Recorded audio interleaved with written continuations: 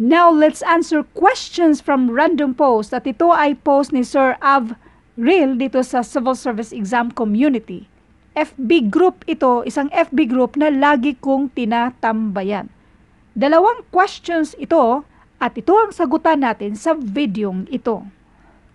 Bago ang lahat, ilalagay ko sa description ng videong ito yung iba pang na-upload natin na kahalintulad nitong dalawang questions na ito. Kasi marami na tayong na-upload na halos kahalintulad talaga nito. Basahin natin ang problem. The ratio of two numbers is 5:8. If the smaller number is 25, what is the larger number? Ito yung ratio ng dalawang number. Kung ito, obviously yung 5 yan yung maliit. The smaller number is 25. Ang tanong kung ilan yung larger number. 25 divided by 5, para makuha mo kung ilan ba ang i-multiply natin dito sa ratio, i-divide natin itong 25. 25 divided by 5, and that is 5. Therefore, mag-multiply ka ng 5 dito sa 5 na yan, and the answer here is 25. So, kung ganun ang ginawa mo, ganun din ang gagawin mo dito. 8 times 5, and that is 40. So, yan na yung sagot. Para mas klaro, ibang solusyon naman, para makita nyo lang. 5 is to 8 equals 25 is to, yan yung hinahanap natin. I-multiply natin yan siya. 8 times 25, that is 200, equals 5, so let x be yung larger number. So, 5x.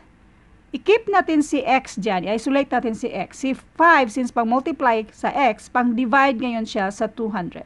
200 divided by 5, and that is 40. So, yan na yung sagot. So, let this be our solution number 1. At ito naman ang solution number 2. Let's do solution number 3. Pareho lang to lahat. Pero ito yung pinaka-mabilis. 25 divided by 5. I-divide mo dito. 25 divided by 5. And that is 5. Times 8. And the answer here is 40. Ganun lang. Bali, 25 divided by 5 times 8 equals 40. So, yan na yung sagot. Teka lang ha, isingit lang natin to. Baka merong sisingit kung bakit 40, kung 25 divided by 5 times 8 equals 40.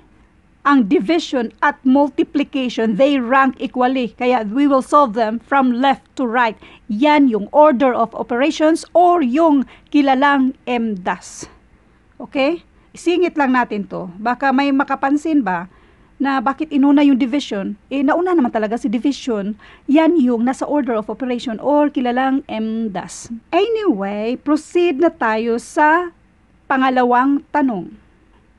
What number, if divided by 4, 5, 10, the remainder is 3?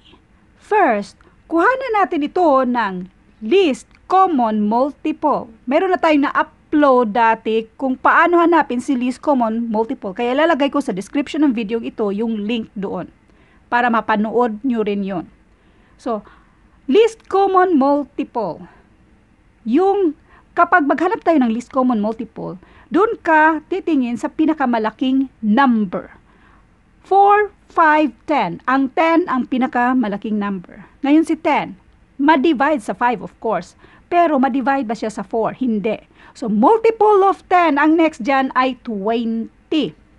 Ang 20 now ay pwedeng ma-divide sa 5 at pwedeng ma-divide sa 4. So, itong 20 na yan, yan yung least common multiple ni 4, 5, 10. 20. Remainder plus 3. That is 23. What number, if divided by 4, 5, 10, the remainder is 3? The answer here is 23. Gusto nyong isa-isahin? 23 divided by 4, and that is 5. 5 times 4 equals 20. 23 minus 20, and that is 3. Remainder, 3. Next, 23 divided by 5, and this is 4. 4 times 5 equals 20. 23 minus 20, and that is 3. Remainder, 3. Now, 23 divided by 10, that is 2. 2 times 10 equals 20. 23 minus 20, and that is 3. Remainder, 3. Therefore, ang tamang sagot dito ay 23.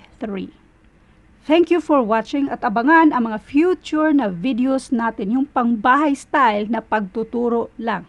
Thank you.